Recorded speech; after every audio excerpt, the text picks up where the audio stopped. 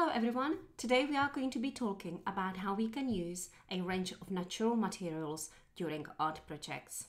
Well, let's see what I managed to find around my garden. And these are my treasures. I have a range of leaves, all of different shapes and sizes. Mostly they are green. I have some white flowers and pink flowers, but I managed to get some blue and yellow flowers as well. And here you can see some berries too, which are quite dark red. It's actually really lovely to go and explore your garden because there are loads of things that will smell divine. For example, this is my mint plant and it really does smell a little bit like a toothpaste. I have some roses that smell lovely, and I also managed to find these different berries. Well, actually I think they are the same type, but these have gone dark blue and these are kind of reddish. Now what I'm really excited about are these fern. Look, that so reminds me of dinosaurs, what it used to look like in rainforest and Jurassic Park and stuff. But I also found some bark. This is a tree bark, and you know that because sometimes when we at school we go do tree rubbings on the trees in a park. I have a pine cone. I have a couple of pine cones like this, and we love that pattern at the bottom, don't we? But I also have lots of other leaves. Some are shaped like that. That's an ivy leaf, and this is a wild strawberry, and I have some privet as well.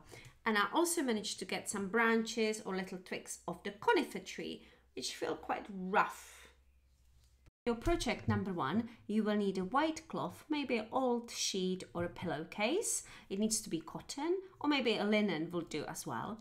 And you will need this really heavy hammer called mallet, which is rubbery on top. But if you don't have that, you can also use a smaller hammer or maybe a rolling pin that you will roll over the fabric.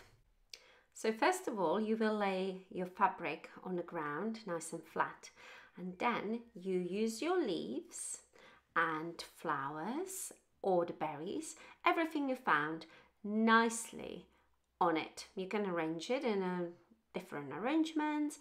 I wanted to see what shapes and what colors I will get out of all my things here.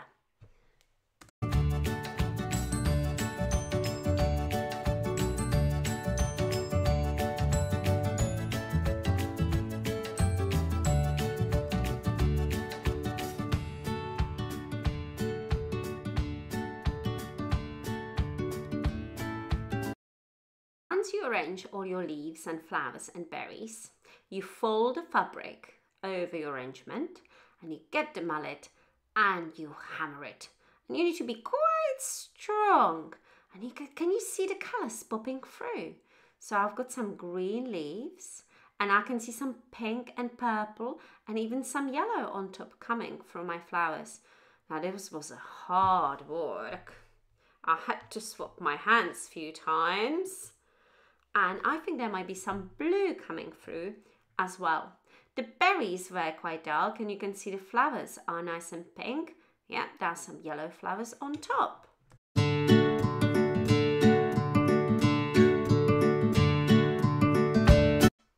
there you go, all done. Can you see the different types of leaves and colours appearing? Okay, and this is what I have. I've got different types of leaves. Yeah, and there. And colours, I've got some red, that was the red leaf, and some purple, a little bit of yellow, some purple from the berries as well. I think the fern leaf is my favourite. So this is a definitely fun project to do if you can visit a park or you have lots of different types of flowers and plants in your garden. But remember, before you pick anything, you must always check with your grown-ups.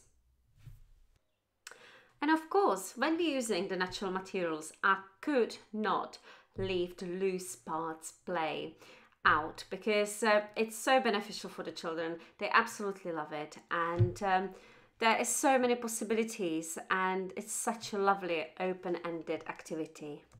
What can you see in my picture?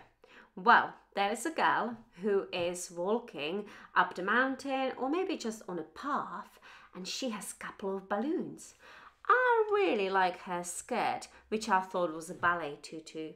She has 2 ponytails and she's wearing a pretty crown. But, who is that in the corner lurking around? That's right, it's a T-Rex. It's a dinosaur and she doesn't know he is there. I wonder what she'll do. I don't have many colours in my house, but I try to do my best to create a lovely picture using my natural materials, printing them nicely on my paper. So I painted all the different leaves and then I tried to print patterns with them. It wasn't actually as easy as I thought it will be, and at the end I ended up just dipping the entire objects in the paint and transferring the patterns onto the paper. This is what I ended up with. And as I said, it was probably much easier when you dip the entire leaf in a paint and then transfer it than applying the paint with a brush.